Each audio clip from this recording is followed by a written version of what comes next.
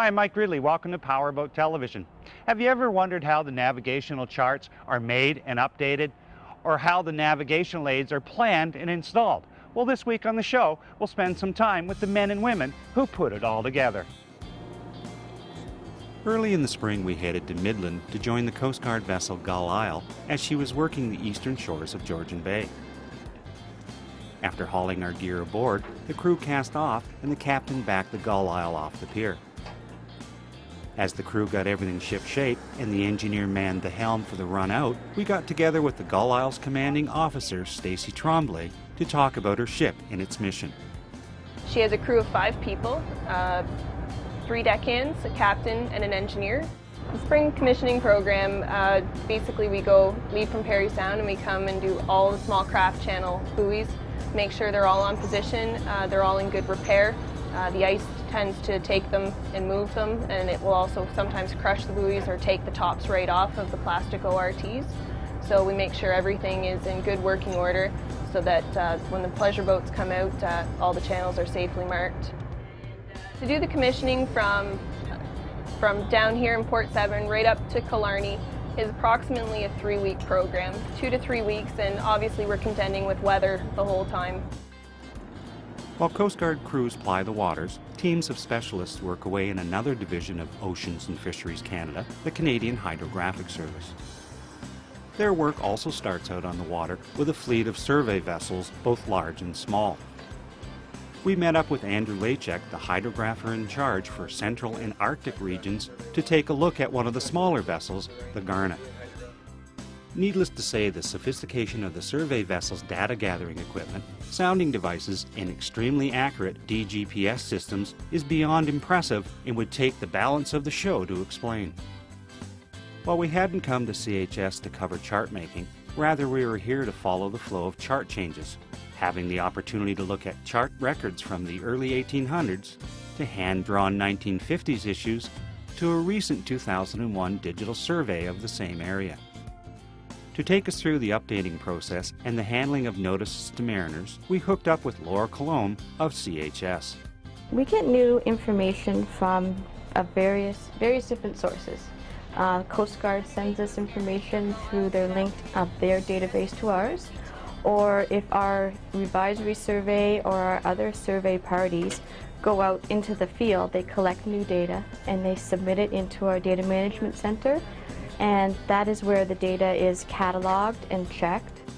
We take the source documents, whether it's a cable from Hydro One or a field sheet from a survey party.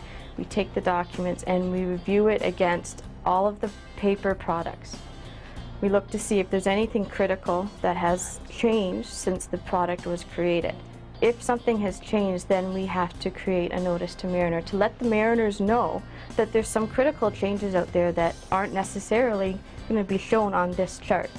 Laura took us through the process in great detail, covering how changes and updates are passed on by the Coast Guard, both with documents and electronic database sharing. Corrections are made by hand on paper charts using Mylar overlays that are scanned for electronic data storage for incorporation into paper and electronic charts. All of this data is incorporated into notices to mariners, or note-mars. If the changes are significant, patches are created that are mailed out or available online to update your paper charts. Charlie 641, Georgian Bay. Brent Sparboy, Charlie 114, reported off station south of advertised position. Charlie. As you just heard, it's very important to listen to the notice to shipping from the Coast Guard on your VHF radio before heading out to find out if any of the nav aids are out of commission or off position, especially if you're boating early in the season before the Coast Guard's had a chance to commission the markers and move them back to the correct place. With that in mind, here's how they handle checking and relocating the markers. We have a chart system on board, and it's specifically built for the Coast Guard, and it also incorporates all of our navigational positions. So every single buoy in the system has a DGPS position, and when we go to commission, we make sure that every buoy's on that DGPS position. You can see here it's got its circle of position, and we'll match that with the ship's position and make sure that everything's on position.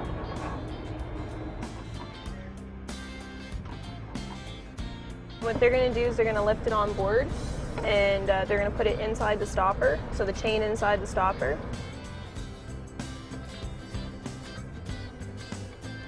And once they get it on board, they're going to inspect the shackle and the counterweight and the chain for any damage or wear.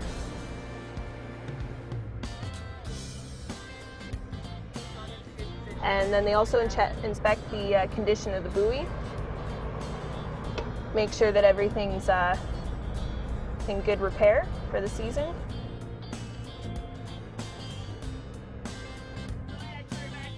And at the same time, we're also going to make sure that it's on its charted position. After a few hours of inspecting markers, replacing chains, and freshening decals, the crew of the Gull Isle came across a marker that really illustrates why the work they perform is so critical to our safety. Winter ice had moved a major lateral buoy off station into the rocks and shoals, and it was quite a challenge to maneuver the Gull Isle in to retrieve it.